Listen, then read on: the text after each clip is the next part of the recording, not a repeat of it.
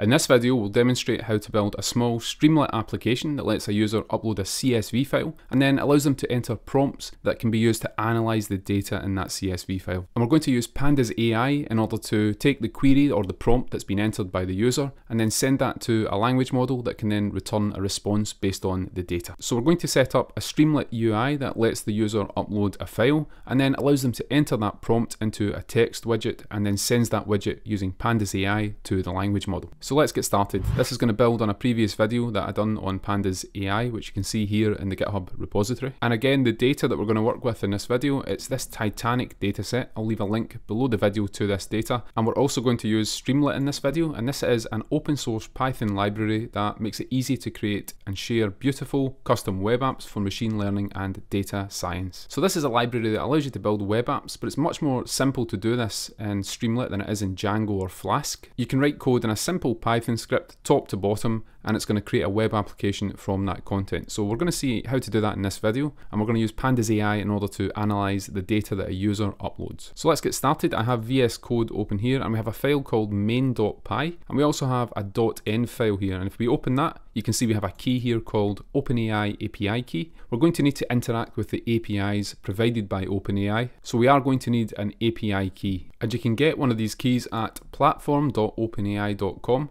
And you can see I have two keys here, and what we're going to do later in the video is add our secret key or API key to this file, and we're going to load it into the main.py using the python-dotenv module. Now, as you can see below, we have a virtual environment activated, and we're going to install some Python libraries that are going to let us work in this tutorial. So I'm going to paste a command here, and it's the pip install command, and we're installing Streamlit, PandasAI, and also the python-dotenv module that will allow us to read the values from that .env file. So let's install these just now, and what we're going to do to start with is from this .env library that we've just installed, we're going to import a method called load.env, and we're also going to import the OS module from Python's standard library as well. Now all we need to do is call this load.env function, and it's going to take any keys and values in this .env file, and it's going to load them into the operating system's environment variables. So what we're going to do is call this function, and after we've called the function, we can set an API key variable, and we're going to set that equal to the os.environ, and we're going to look for the environment variable with the name specified here in the .env file, and that's the OpenAI API key. So let's paste that in here, and that should return to us that value of that variable. So if we then print this API key to the terminal and execute the script main.py, you can see we get the value my OpenAI key, which matches the value specified in the .env file. Now what I'm going to do now is change this value to my own OpenAI key, and then we're going to go back to main.py and we're going to start building a UI with Streamlit. So at the top, we're going to import Streamlit as st, and this is a standard import for Streamlit, much like you would import pandas as pd or numpy as np. We import Streamlit and we give it the namespace of st. And then what we're going to do to start with, I'm going to remove this print statement, and we're going to use a function called st.title, so the streamlit.title function. So as you can see, this displays text in title formatting. So what we're going to pass as the title to this Streamlit application is prompt driven analysis with PandasAI. So let's do that. And then what we're going to do is go to the command line where we have access to a Streamlit command line tool. And this command line tool is available when you install Streamlit, and we have access to a command called run, which will run a Python script as a Streamlit application. So let's use the Streamlit run command, and all we need to specify after that is the name of the script that we want to run. In our case, it's main.py, and that's going to run that script and load a browser with that particular application. And this is the browser page that's been loaded. You can see the title that we entered, prompt driven analysis with PandasAI, and that title is rendered by the streamlit.title function. And we can call many other Streamlit functions in order to let users interact with this page and to display items on the page. And we're going to see that now. We're going to display a widget that will allow a user to upload a file to the page. So I'm going to go back to the Streamlit documentation, and we have here a widget called file uploader. So we're going to specify a file uploader widget, and we're going to also give it a type here. And this type is an array that determines the allowed extensions that you can upload. For example, if you were just uploading images, you might limit that to PNG and JPEG. In our case, we are uploading a data file, a CSV file. So we're going to limit the allowed extensions to CSV files. Let's go back to VS Code, and we're going to see how to do that just now. So below our title call, we're going to use the st.fileUploader widget, and we give that uploader a label that we're going to see on the UI.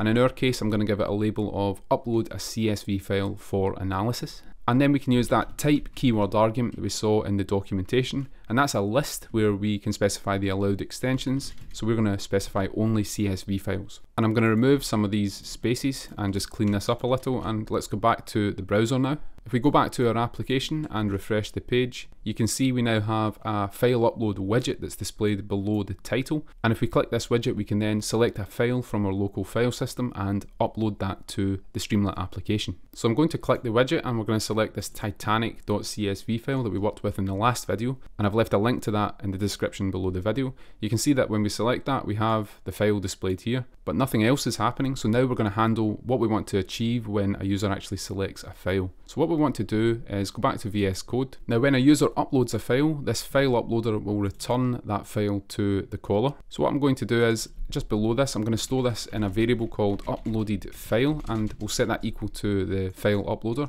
And when a user uploads a file, it's going to be stored in that variable, and then we can create an if statement just below here, and we can check if the uploaded file is not none. And what we want to do, we know it's a CSV file that's been uploaded. In that case, we want to use pandas to read the CSV file into a pandas data frame. So before we write the if statement, at the top here, I'm going to import pandas as PD. And then just below the if statement, we can create a variable called data frame, and that's going to be equal to the pandas.readCSV function, and we can pass the uploaded file to that function. So that will create a pandas data frame, and we can display the head of that data frame in our Streamlit application with the st.write function.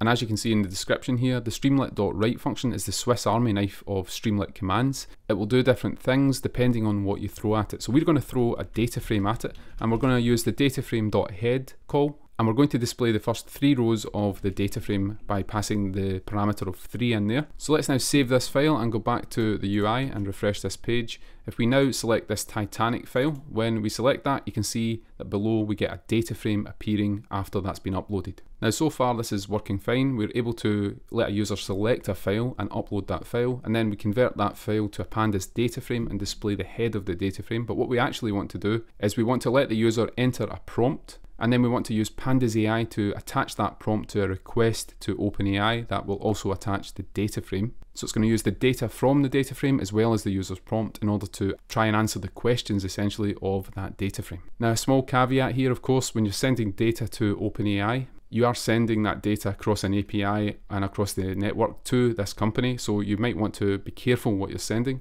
because by default this is not going to be private. There are private LLMs out there, and if you're interested we could maybe do a video on something like Open Assistant. But for now what we're going to do is go back to VS Code, and underneath the data frame we're going to create a prompt for the user to type in their particular input that we're going to send to OpenAI. So what we're going to do here is create a variable called prompt, and we're going to set that equal to another Streamlit widget, and this is a Streamlit.textArea widget, and we can pass a string to that, and that's going to be enter your prompt. So let's see how that will change our application. If we go back and refresh this page, again we need to select the file and upload that file, and as you can see we get back the data frame below, but now we have a prompt as well. And now we can type in something that we want to send to OpenAI. So we can type into this prompt, but we have no way of submitting this, so we need a button just below that, and Streamlit has a button widget that we can use.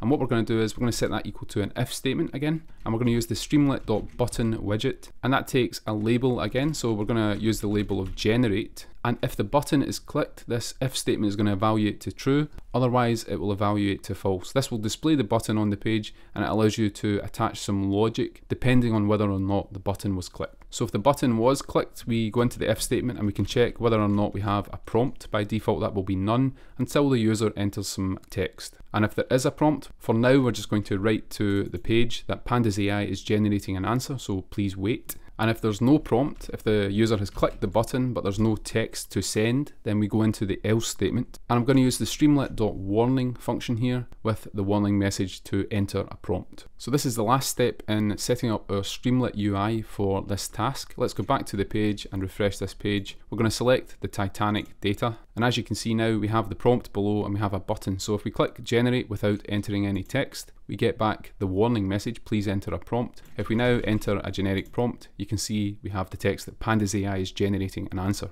So we're using the Streamlit button and we're using some conditional logic within that button. Now what we want to do is, if we go back to VS Code here, if we have a prompt, rather than just this Streamlit.write function, we want to actually use PandasAI. and we want to take that prompt and apply it to the data frame and see what kind of answers we get back from the language model. Now what I'm going to do is go to the documentation for PandasAI, or rather the GitHub page, and we're going to scroll down to the usage section, and we have a few imports that I want to bring in. So for example, from PandasAI we can import this PandasAI object. We're going to do that at the top of the file here, and we're also going to import another object. I'm going to copy this import here, and I'm going to paste that again at the top of the file. So what we're doing here is we're importing the OpenAI object from the OpenAI module of PandasAI. And what we can do when we load the environment variable for the API key, below that, I'm going to create a variable called LLM, and we're going to instantiate the OpenAI object, and that can take a parameter of API token, which we can pass, and that's the API key that we read in from the environment file. So that will create this LLM object that we can then pass to PandasAI. So what we're going to do now is create a variable called PandasAI,